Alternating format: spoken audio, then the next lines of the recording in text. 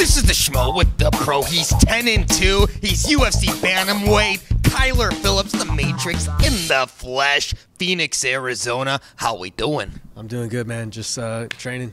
Same old, same old. That's right, man. You're coming off that big victory against Marcelo Rojo. UFC 271 in Houston, man. Excellent submission skills.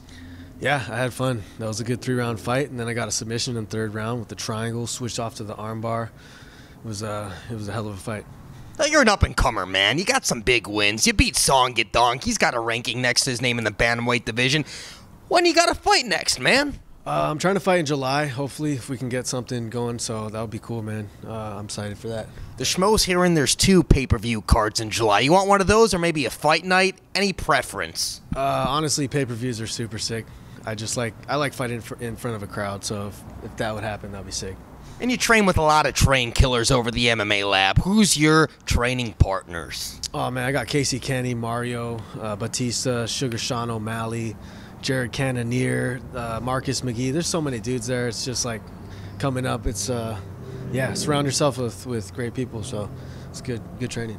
Very competitive at the 135-pound weight division, the Schmo thinks, and obviously you got some of the best guys in the same room together. Yeah, it's a game of inches. You got to really take every step and try to make every single thing go into your advantage. So in every way you got to just grow every day in different areas, whether that's different martial arts or mentally or more physically. And yeah, man, I'm just growing every day. And you've obviously been floating under the radar. We're here at the Matrix-like building here in Phoenix, Arizona, man. It fits the profile. Yeah, I think it's it fit pretty well. That was your idea, right?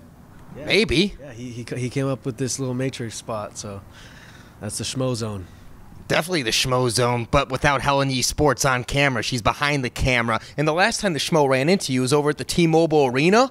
It was a pay-per-view fight, and you're acting as the Schmo's bodyguard. People are a little touchy with the Schmo, and you were helping me out there. Well, we were up there at the, what was that, a couple floors up, but right by the bar, and there was a bunch of random dudes coming up to you, this guy, you know, touching him. Oh, what's up, man? Pushing you and stuff, and like I just had to kind of, my killer instincts came inside, so a little bit of Matrix, and I didn't do anything crazy, but nothing like Masvidal, but, you know, it's, I'll have your back, bro. Well, you're sporting that long hair and everything like that. You're ready to go. Got the hair, man. Got the beard, ready to go, man. It's Masvidal 2.0. No, Matrix, baby.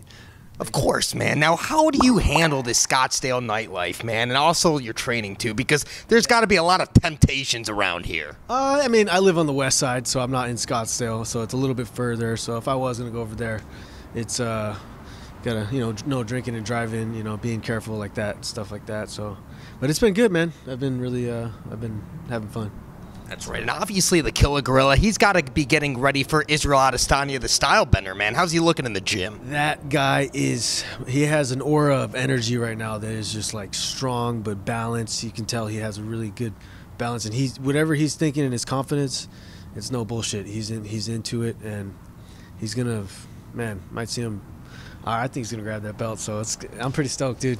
It's cool to see somebody like in your gym doing that, and the level of not just confidence, but the commitment and the humbleness and just the way his mind is designed. It's cool to see that, man, and like surround yourself around that. It's an honor to have those type of people in the gym.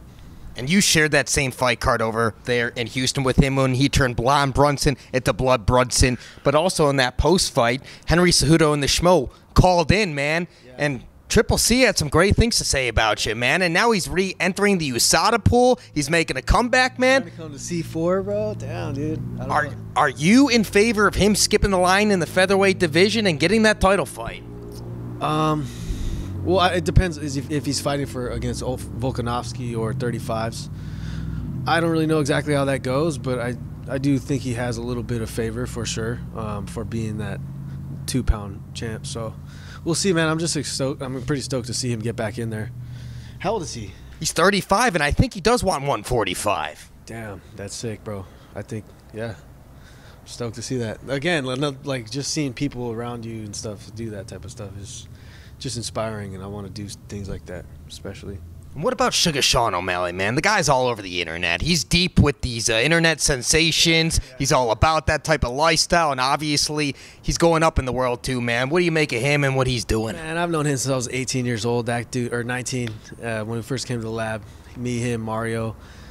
Dude's always been like just balanced human being. He can like go do this, go do that, his media stuff, but also he trains and does what he can in the gym. Like he does a good job of just balancing all of it, and I think at the end of the day that's his job, and he's really, really good at what he does. And Tim as well, you know, their relationship, when you see somebody's relationship, that's what it's about. You see a lot of coaches with their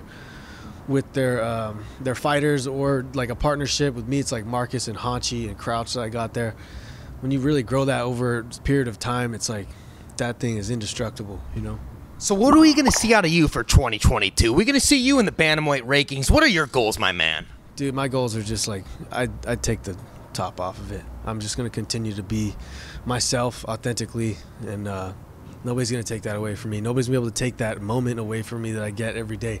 You get this, you get this. No, there's no other Schmo in the world. There's no other Kyler. There's no other Hell in the world. We do us, you know what I mean? So the fact that we get that is like, I'm just going to be here and do that, and we'll see if something crazy happens. I won't be surprised in my life.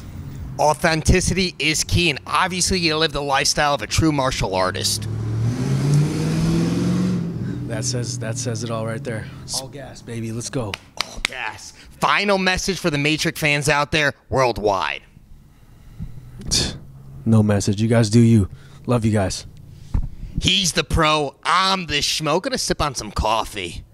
Yeah, we got that, macadamia nut? It's pretty good. It's pretty good. Dutch Bros, baby. Let's go. We're out.